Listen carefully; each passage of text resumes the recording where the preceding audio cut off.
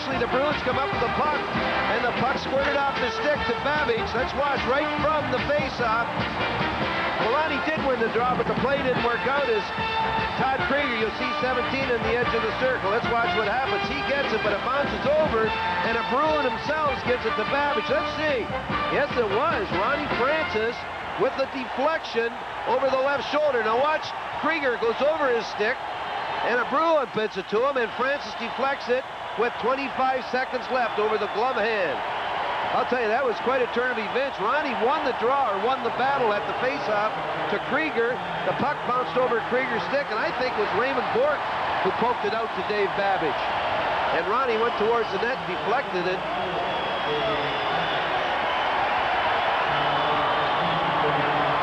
And they give the goal to Francis, his 17th. Babbage gets the assist at 19:35. Francis had 2 goals and a 5-point effort in Pittsburgh last night. He comes up with a huge goal here. He actually won the draw, Rick, not the way I thought he was going to win it, trying to get it back to Scott Young, but he won it to Todd Krieger, but you saw